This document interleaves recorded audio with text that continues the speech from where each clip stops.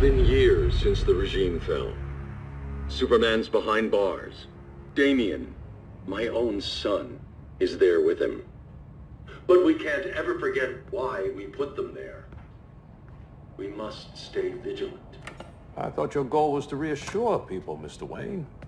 You're not alone in rebuilding Gotham and Metropolis. But if we don't change some minds soon... Thought that's why you hired that overpaid PR firm, Lucius.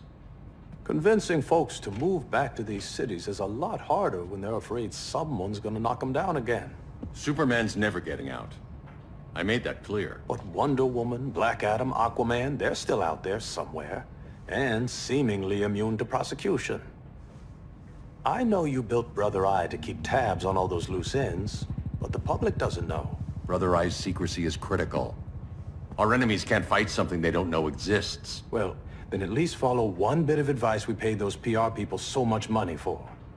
What's that? Be a little less Batman, a little more billionaire playboy. Get out around town in the daylight. And smile.